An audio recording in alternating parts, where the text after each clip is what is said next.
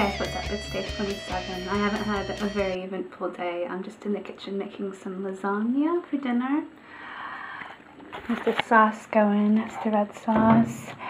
I'm not really much for using jars and, like boxes of stuff for cooking. I think that's lazy and it doesn't taste as good as like real, like fresh ingredients. But one of the things I do use is white lasagna sauce, because I'm not really good at making it for some reason. It always comes out really lumpy. So this is like one of the few jars that I use because I just don't like cooking out of jars and boxes. It doesn't make sense.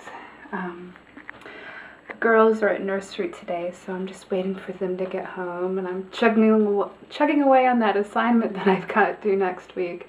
Still haven't started on the second one, but I'll get there in the end. I always wait until the last minute and just, panic a bit, but I think I work like best when I'm under pressure. I think a lot of people are that way, actually.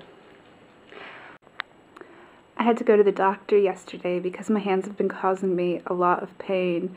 Like, I've been dealing with it for a few years now, but like recently, over the past few months, I just wake up in the morning and my hands are just like screaming with pain. Ah!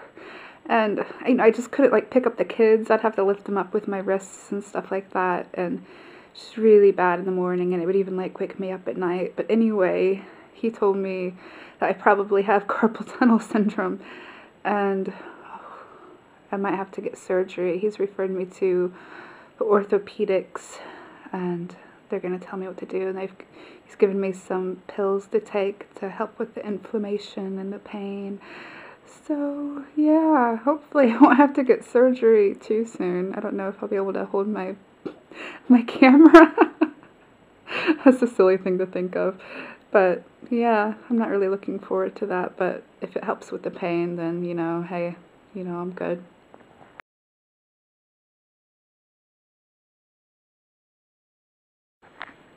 Here's my fact of the day. Yesterday, Love Thy Art asked me why and when did I get my lip ring.